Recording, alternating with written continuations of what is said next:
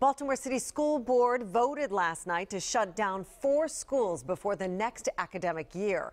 WJZ is live at City School headquarters. Derek Valcourt has details on which schools will close and the reactions in those communities. Derek? The school system has to do this from time to time, deciding which schools they need to keep open, which ones they can shut down. This year's list has some happy and others frustrated.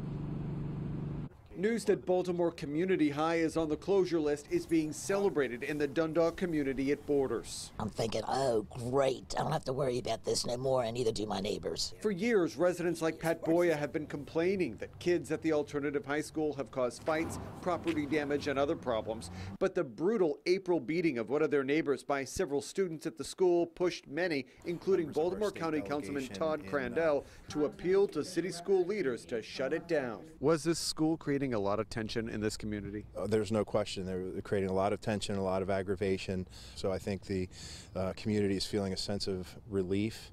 I'm certainly pleased with the decision. Community High, one of 4 schools slated to close after a vote by the school board as part of their annual review of underused or poor performing schools. We really think carefully about these recommendations. There's a lot of analysis that goes into it. But not everyone is happy with the decisions. I think it's very detrimental to a community that's already been hit hard. Spencella Dobson, one of many frustrated with the closure of Westside Elementary School in the Penn North neighborhood, recently devastated by the Freddie Gray unrest. They felt safe dropping their kids off here even though there was, armed men on every corner. Those children now shifted to a nearby school.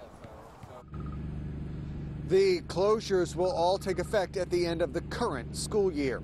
Derek Valcourt, WJZ Eyewitness News. Derek, thank you. And the school board is still studying the recommendation to close a 5th school.